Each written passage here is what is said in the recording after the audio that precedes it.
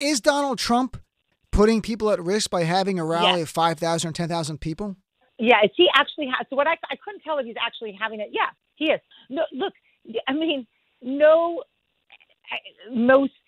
states, I'm not going to say all states, but a vast majority of states now are canceling every major function for the time being. So what's going through your head that you would say, forget your own personal safety, which let's just say that's even irrelevant for these purposes. He's immune to getting sick, that I'm sure he believes that. But right.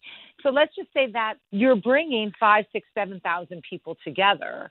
That's a Petri dish. I mean, that's what it's like, literally counter to social distancing. So it's just shocking. I couldn't tell if he was still having it or not. I couldn't believe that it was going forward.